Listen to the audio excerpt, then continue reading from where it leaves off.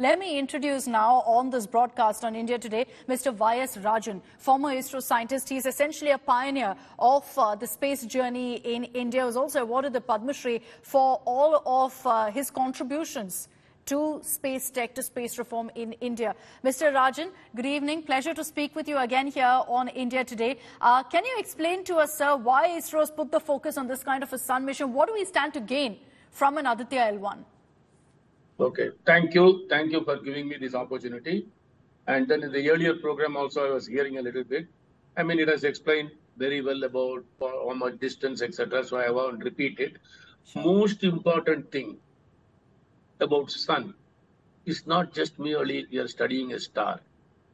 Please note that if there is no sun, we are not there in the earth. It is a source of energy, it is a living. We live because of it. So that is why in all our ancient traditions, always sun is worshipped. Surya Namaskar, no, very ordinary people will go and will do that. Yes. And bulk of the solar system's mass is with the sun. Now, it's not only, of course, there is a lot of science about how the star will come, etc., etc. But most importantly, if you look at some of those payloads, it is studying. They will just say photosphere, this one, that one, etc., including not only the inner part, but also the outer part. What we see approximately, maybe we should never see a sun directly with the eye. It is very dangerous. But if you look at it with some glass or something, you will find, even otherwise it comes through a cloud or something, you will find a nice bright circle. Yeah. Don't think that is all what sun is. There is so much of it, much more in the outer layer, which is called corona. We get an opportunity to see it during eclipse. If some of you have seen it, they will say, during the eclipse, it gives a circle. Then out of it, sometimes some things and all will be coming. That part of it is the corona, and some of it are not visible. And the coronal thing is something which is affecting our Earth's atmosphere, so many things. Yeah. And we don't know. And then very interestingly, see some numbers which I say, even for me, it gets mind-boggling when I see the numbers again and again. I'm familiar with it. Lower atmosphere, that is about 5,730 centigrade. Our hottest piping water is 100 C, 100 centigrade. That is the one which is that all?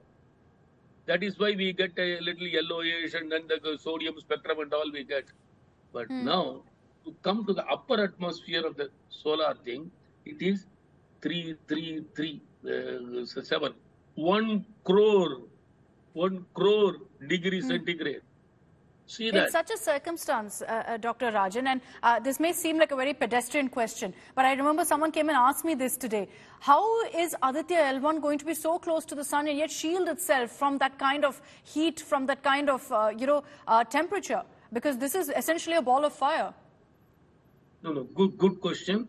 It is nowhere near the sun. It is much nearer than us, but nowhere near the sun.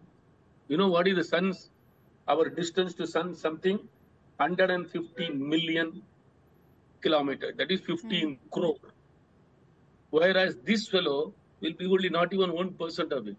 About 1.5 million, as it was told before, 1.5, 15 lakh distance. It is still much far away.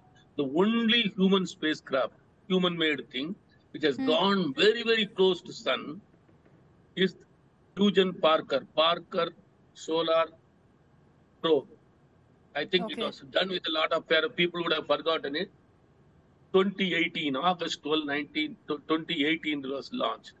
Eugen Parker for me, because I started off my career with cosmic ray research, interplanetary dynamic processes. He wrote everything what it will be from theory.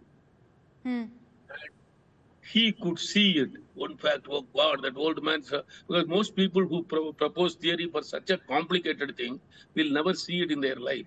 It may be He was 94. He saw it and he was so happy. He was very happy. He is no more now.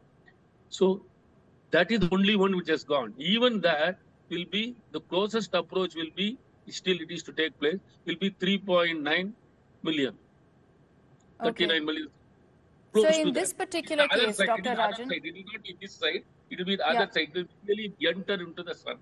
That is so different. Aditya L1 is actually closer to the Earth than it is to the Sun, but it's still going to travel 1.5 million kilometers, as you pointed out, Dr. Rajan. Final question to you. What do you think is the most challenging part of this mission? In Chandrayaan 3, it was a soft landing. What in this case is the most challenging part, sir? See, it has to go all the way up to that Lagrangian point. That means, see, sun, solar thing, it was only 400,000. This is 15 lakhs. Okay? That means all these propulsion systems and all have to be going. And then one thing we always say, even though we know quite a bit more about space, one thing which is told about space, even NASA will say it, is that we don't know much thing. What surprises it gives, we don't know. Meteors will come, something will come. So many other things. It is cold place. Even though sun may be there, when it sees the sun, it is okay. But most of the time, it won't be seeing it. So that part of it will be important. And then precisely getting into that Lagrangian point. Okay, so getting there is the hardest part. Where as it was told very nicely, between the Earth and the Sun's gravitational pull will become equal. And then this fellow will be managing to go, it still will be going in an orbit. Nothing in the world can stand, nothing in the world can stand still. One second, let me take rest. Everything has to be going. Earth has to be going, moon has to be going. This fellow also will be going round and round. Then so we'll keep going in a halo orbit around the L1 point. Dr. Rajan, you explained this in great detail to us. So thank you very much for joining us here on India Today. I think you've given us such clarity on really what the Aditya L1 mission is all about. India's #1 political reporter defines what seems to be happening, vendetta politics. कोई दूध के से धुला हुआ नहीं है. Unmatched eye, unmatched experience. The world has changed.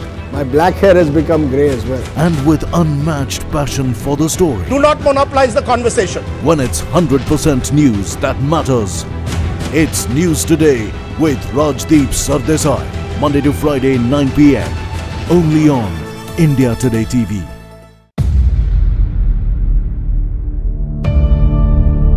India's #1 political reporter defines what seems to be happening, vendetta politics. कोई दूध के से धुला हुआ नहीं है. Unmatched eye, unmatched experience. The world has changed.